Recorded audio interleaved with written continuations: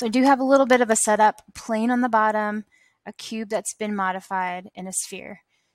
And this lesson is about rigid bodies. And rigid bodies is about objects following the laws of physics. The sphere just normally wouldn't hang up in the air. It just doesn't happen. It would fall to the ground.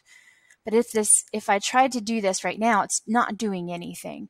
So I want to set this up to abide by the laws of physics. And then when it hits this object, I want it to bounce off that. But just my experience with balls bouncing off of something angled, I know that it's going to kind of roll down this. And then when it hits this ground area, this orange plane, I want it to roll across the floor a little bit too.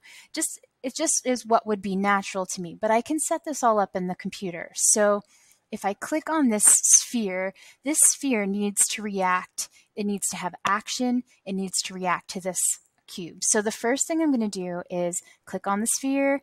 I want to use this tab here. It has like a dot with a half circle. It says physics properties.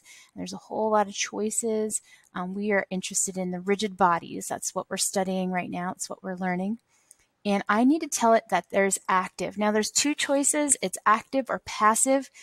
Right now this is an active object. It will be falling through the air. And even now, if I hit play, it is active. It falls just by clicking and telling it that it's a rigid body.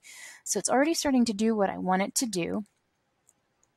It is dynamic as well. I want it to react to this object, but it's not reacting to this object yet because I need to do something to this object.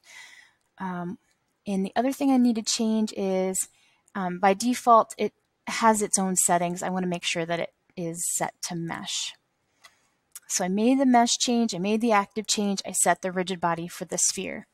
But now I need to, if I want this sphere to react to this green cube, I need to change the rigid body settings. So same physics properties, same rigid body tabs.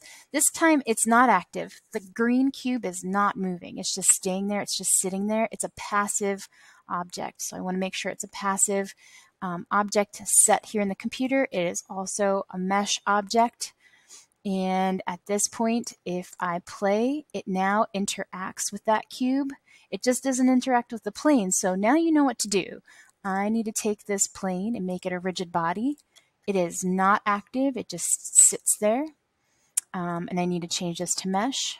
And if I play it, it now interacts with both of the items that I have here. Some other things. I'm not going to play with these right now, but I do want you to know that in your settings, for instance, this sphere, there are settings to mess with the friction and the bounciness. I can change the mass to make it heavier or lighter. So there are settings in here that you can also play with. I'm happy with what I have right now. And the last step, I want to render it. And I'm familiar with rendering. I know I can go to render animation. I know that I have my camera already set up for the angle that I want to render it from. I know how to set my settings, but there is one change. Before I can render this, I never did any timeline keyframing as we learned in animation. So all the keyframes have to be set, and the computer can do that. It can set all of these different keyframes that need to be set. I don't want to have to do that myself. It's too much animation. So if I click on this tool right here, the scene properties, in here there is a section that says rigid body world. Now my caret, the triangle beside it was already selected because I used it recently. So I want to click on that if I need to open that up. I also want to open up cache. If it's not open, if it's collapsed, I want to click on the triangle beside it to open that up.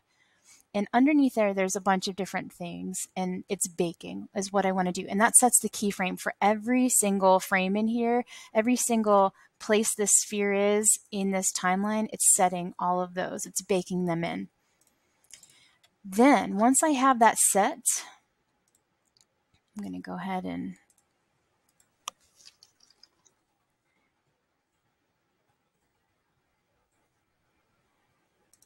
set it up for an animation. And now I have my camera view and it is rendering each one of these files as it drops, making my movie.